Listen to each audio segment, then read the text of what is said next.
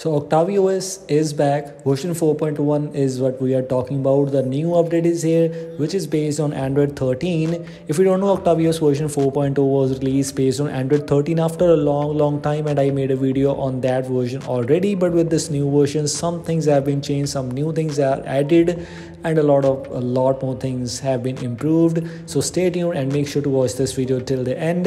The biggest highlight and a lot more things are there in this video, so stay tuned and I'll talk about a lot more things.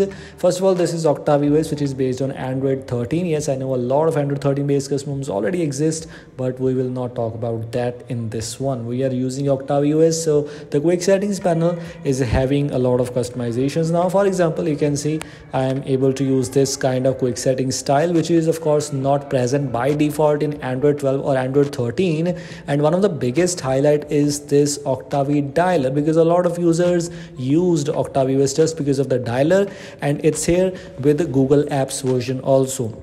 I mean, it was there with the vanilla version, I think so, but with the G apps version, with the version 4.0, which I was using previously, was not having the OCTAVI Dialer pre-installed. But with this update, OCTAVI Dialer is included. So this is one of the biggest things about this custom ROM.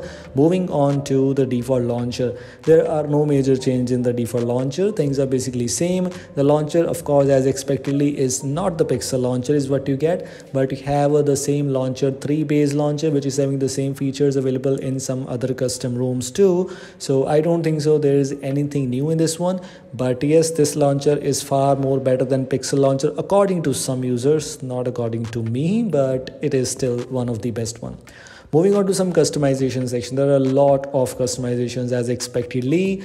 No unique customizations, to be honest. Customizations are just basically same like other custom ROMs, but the thing is performance is a bit more increased, I think so, because I've noticed the previous version which I used, OCTAVI OS, was good, but with this one, this new update is giving you more than that. Performance is more than that version. I'm not sure though how, but it is. Font style, icon pack, dark theme options, which is having the pure black theme if you want to use that.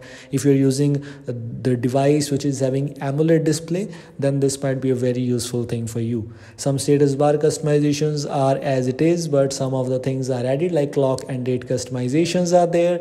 You have the option for battery related settings, you have the option related for other status bar options, the icons which you want or you don't want in your status bar, and so on. Some notification options includes the very interesting concept called reticker, which is a very good replacement of heads-up notifications. So if you're bored with the heads-up notifications, you can use reticker on your device if you want to. And in-call vibration options still exist. Some miscellaneous options are there, like the ignore window secure flags and this new looking animation, which is not the new looking, but it's newly introduced with Android 13 in some custom ROMs. I think so. It's available with Dopfest OS, it's available with Cherish OS, I think so, Spark OS maybe, and this OCTAVI OS is also here. Things are basically same. One thing which is actually missing from here, which I'm actually missing, is IME Space Hide option.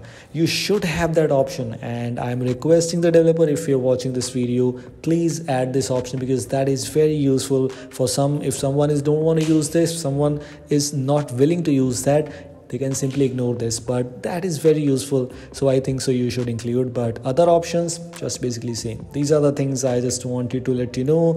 Custom themed icons option is there, which is a very useful thing. So if you want to use some custom themed icons by lawn icons, theme files, DG icons, RK icons, there are many other options available. You can use any one of them if you want to, but this is it.